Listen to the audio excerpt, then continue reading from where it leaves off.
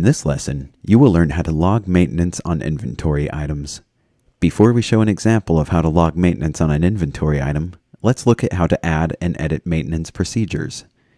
On the Inventory menu, click Maintenance Procedures. The items listed on this page are the procedures that can be carried out when performing maintenance on an inventory item. You can add as many as you want. To add a new maintenance procedure, click New Maintenance Procedure in the Workbench menu. Let's create a maintenance procedure for external repairs. You can give it an optional procedure number, then select the resource type that it applies to. We will select Repair. You can give it a detailed description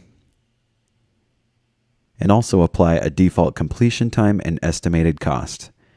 Since this procedure will likely be different each time, we will not include a default completion time and estimated cost. Click Add, and the new maintenance procedure will be created.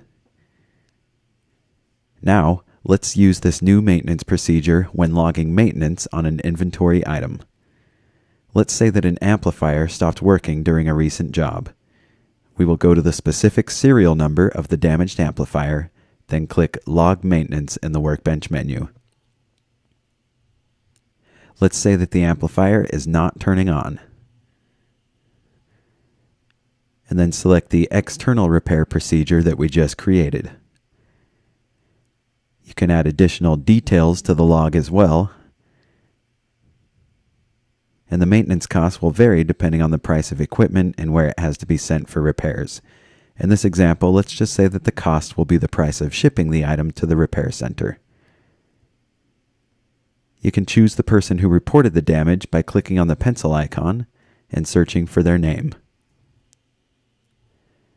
You can also mark the item out of commission if the damages prevent the item from being used. Since the amplifier does not work and will be sent away, we will check the out of commission box.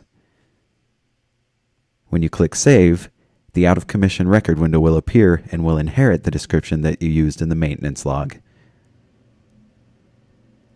Now you can see a new line on the maintenance log tab for this item, as well as a new line on the out of commission tab.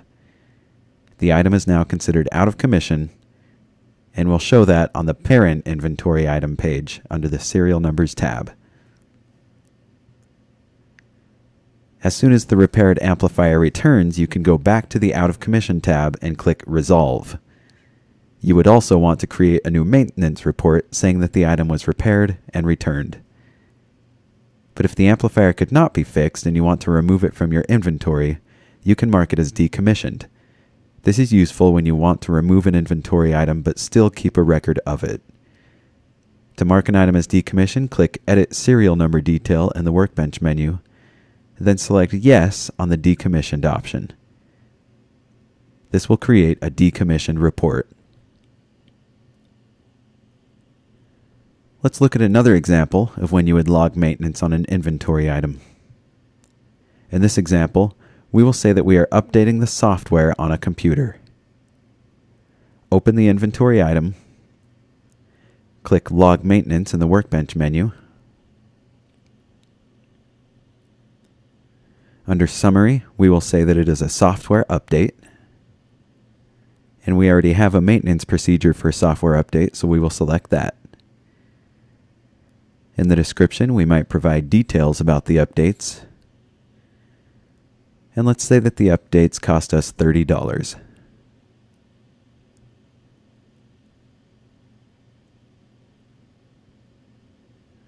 We will not check the out of commission box this time because the computer is still in working order and can be sent out on a job.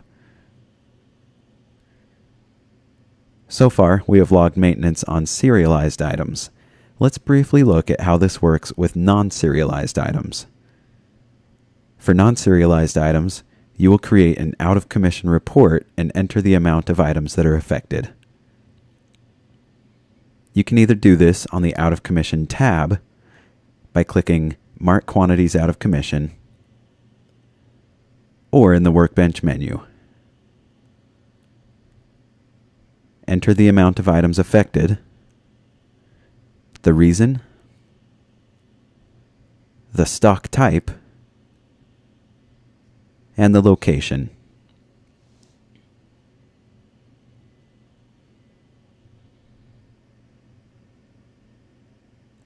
The total amount available has now decreased, and it shows that 2 of these items are out of commission. One more way that you can log damage and mark an item out of commission is from the Scan In page. Say, for example, that you are scanning in a job and you find an item with a damage tag on it. When the item is scanned, you can simply click the Log Damage button and begin the process.